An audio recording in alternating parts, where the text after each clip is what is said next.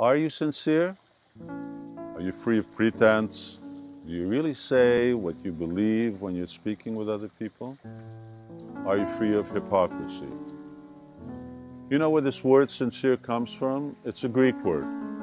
Craftsmen of ancient Greece, they used to chisel statues made from marble. And during their works, cracks would inevitably appear because that's the nature of marble.